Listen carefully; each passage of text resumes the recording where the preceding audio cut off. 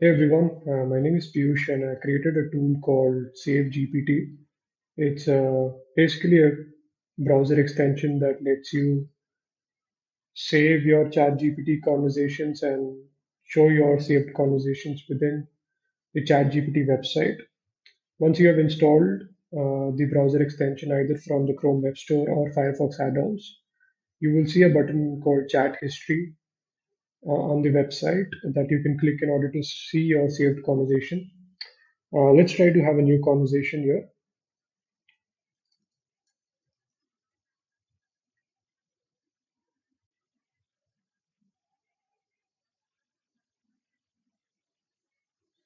Okay, once ChatGPT has answered your question, it gets automatically saved by SaveGPT.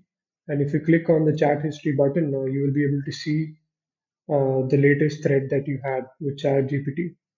So even if you click on reset thread or refresh the page, you can always come back to chat history to check your old conversations.